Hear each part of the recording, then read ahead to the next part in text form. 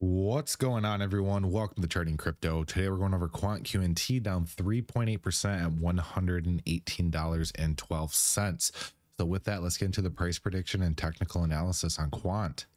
So here we are in Quant. We had that decent sized retracement. I remember, or not remember, I saw a lot of comments saying, hey, do Quant, we're retracing.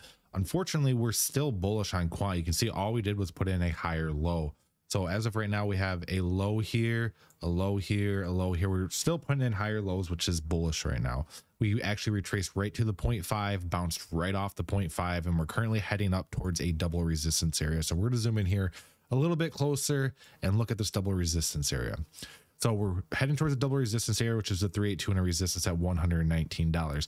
Indicators are completely reset now. That's what this big retracement was for. You can see we were way oversold on the RSI. We actually printed a buy signal on the WTX, and the MACD just started flipping bullish. So if this pattern continues that we've been in since Quant was down here at $94 of November 14th, the next stop, this next rise and higher high will most likely be at the negative 236 around $143, $145. I don't think it's going to be a quick pump up there, similar to what these last run-ups have been doing. We've pretty much been hitting all these resistance areas, testing it, hitting the resistance areas, testing it, and then gradually moving up like that. That's how this growth has been going. It looks like, as you can see, we tested the resistance. Testing is just a very gentle step up pattern, which is a very healthy growth for a coin.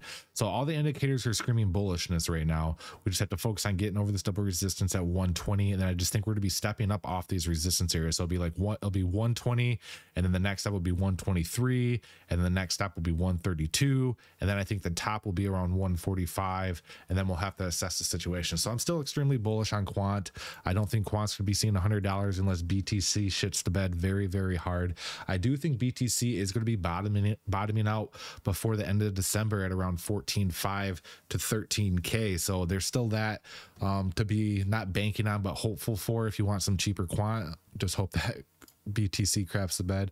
Let's just look at the 4-hour chart, see what the looks like as well. So similar to the 1-hour chart, it's more of a compact view because these candles are 4 hours instead of one. WTX is low, RSI is low, MACD is starting to head up towards the bearish sentiment. We bounced exactly off the 0.5, so similar scenario. Pretty much be rallying up off these fib channels all the way up to the negative 236 at around $145, and that's what it's kind of looking like for Quant right now. So yeah, Quant's looking extremely bullish, guys, and it's actually growing very, very healthy rather than a quick pump up.